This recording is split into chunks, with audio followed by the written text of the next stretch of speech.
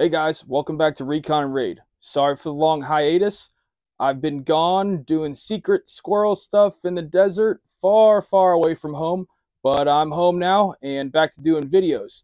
As you can tell, I've been offline since about last October, November timeframe, but I'm back now and back to doing videos.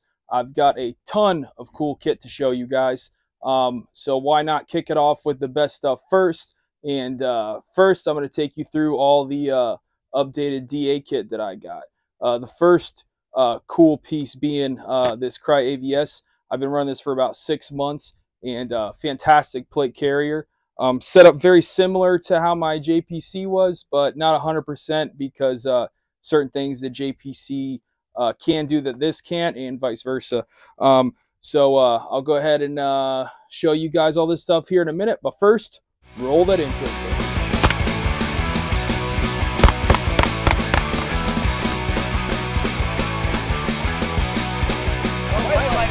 Run hard, Tommy! Run! Break through! Break through!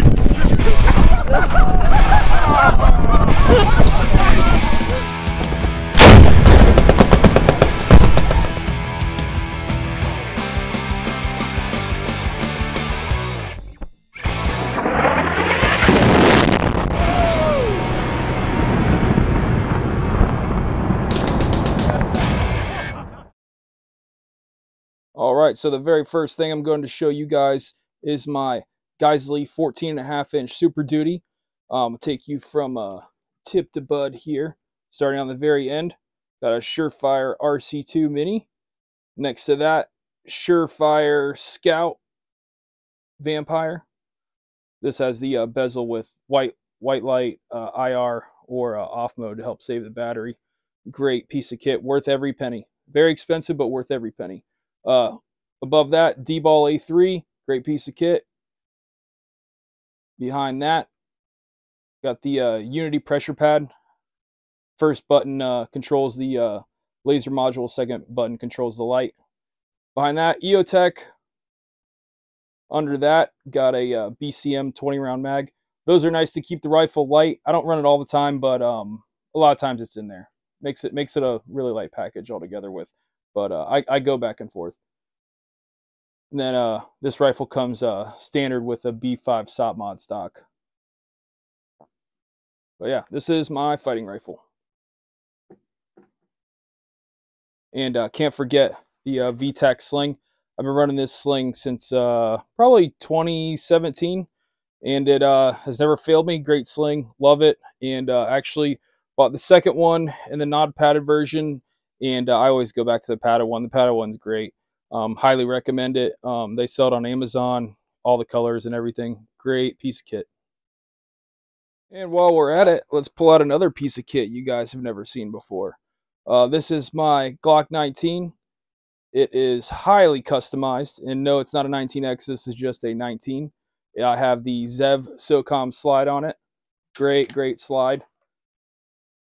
Highly recommend it. Trijicon RMR with Trijicon suppressor height sights. Sorry, it's not on. There you go. And beneath that, I've got the TLR VIR. This is a fantastic piece of kit. And the IR light and laser on it is really freaking bright. And much shorter package than the Surefire offering for pistol lights. And I'm sure it's not as rugged, but I've never had an issue with this one. I've been running it for probably 3 or 4 years now. And it's also, what I love about it is it's a very short package. I also EDC this pistol. So for it being a short package, unlike the Surefire light would dig into you all the time if you're carrying appendix, but this doesn't. Nice short package. And at the price point, you can't beat it. I got it for like $360. I don't know what it's at now.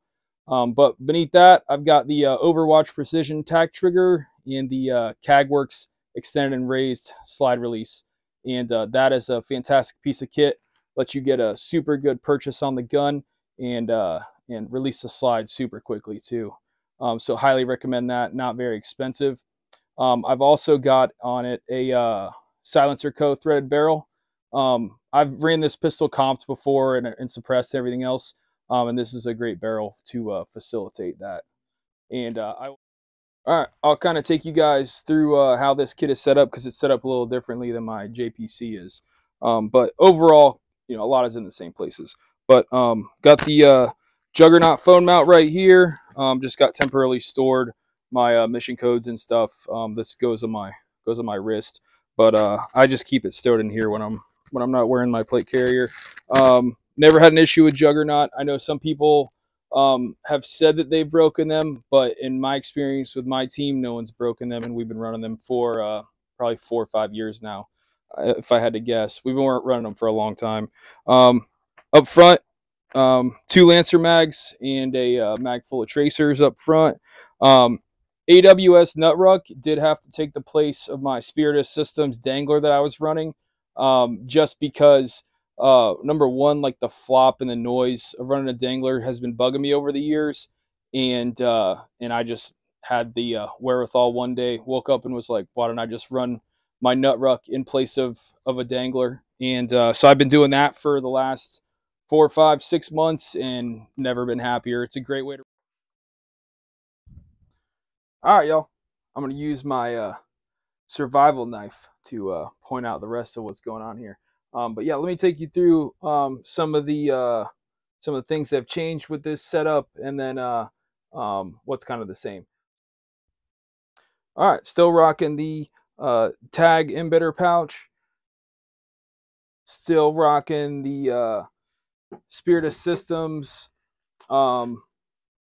GP medium, I think it is, for nods, and it still rocking the padded insert for that too. Can't go wrong there. Perfect setup.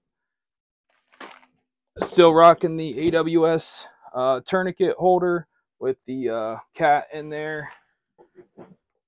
Even the Crye assault back panel. Got smoke on one side, bangers on the other. Blacked out American flag. Also running, just like last time, my horizontal mags, but this is actually attached to the Crye back panel. So you've got the horizontal mags that come stock with it, whereas before I had one of the dangler rigs for that. Still got the tubular nylon. That's a necessity. I explained why in my other videos. Got like 30, 40 feet there, and went to daisy chaining it. I had it folded up before and held together with parachute bands, but I just like the Swiss roll better, and I've been running it that way for a while. Still got the AWS blowout kit, or having an extra, extra tourniquet. Having an extra IFAK comes in pretty good handy if I don't have that CLS bag on me for whatever reason. Moving on, this pouch has SSE bags and flex cuffs in it.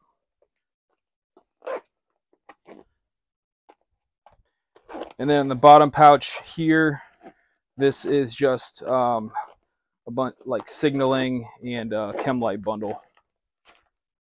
And pretty important to have US flags and VS-17 panels. Sometimes throwing up an American flag can be a good hasty way of getting good guys to stop shooting at you. It's always. And then we're kind of back to the front here. Got a banger rubber banded on here.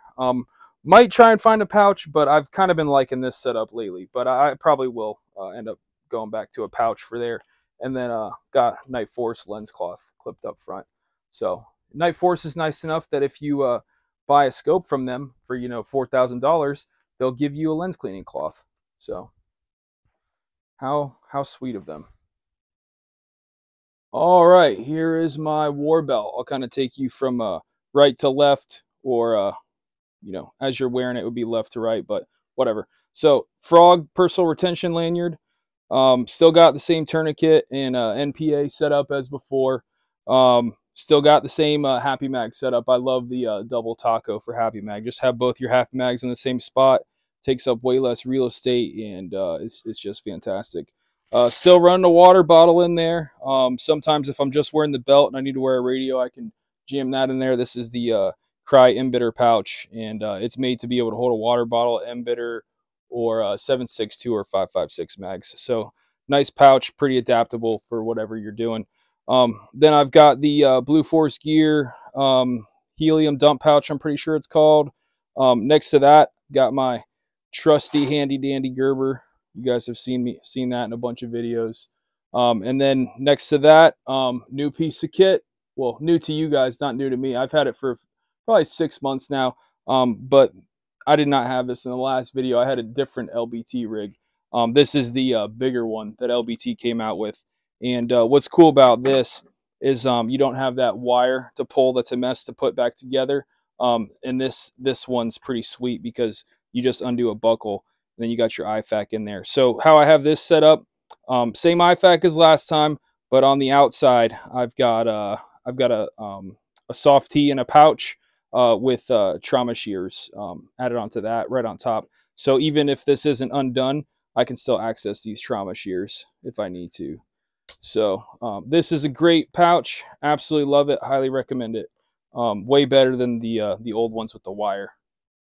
Moving on down here, smoke grenade pouch in the same spot, and pistol same spot, and got that sideways happy mag right there in the same spot as well. All right, everybody, that concludes this video. Thanks for tuning in. I've missed you guys. I know the feeling is mutual. You guys have been hounding me to put out some more videos. Well, here you go. And I'm happy to report that we have done a ton of filming today, so there is a ton of content coming your ways. That's what the crazy face paint's about. But you guys will see that later on down the road because there's going to be a lot of videos coming your way. And it's going to take a long time to edit all of them, so you'll have a steady supply of videos for probably the next week or two. But all right, if you haven't, make sure you guys like the video and leave a comment with anything that you think I might have missed or any questions that you have about the AVS or my kit in general. And as always, join the tribe, subscribe.